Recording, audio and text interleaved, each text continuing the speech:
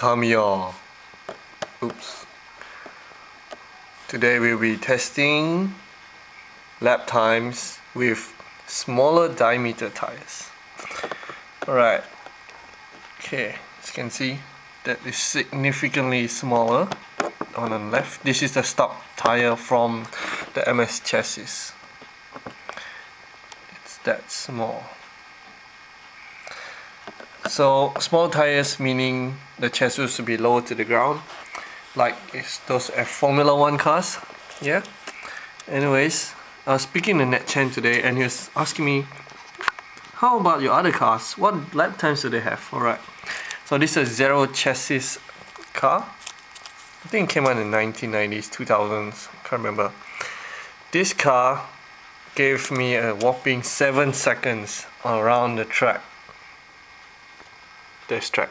So that's pretty slow. This is a FM chassis where the engine's in the front. And this was quite fast. It was 4.4 seconds.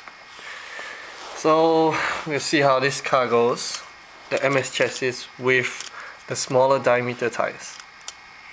Alright.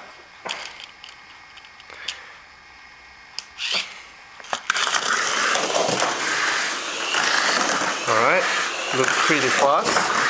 Let's get iPhone up.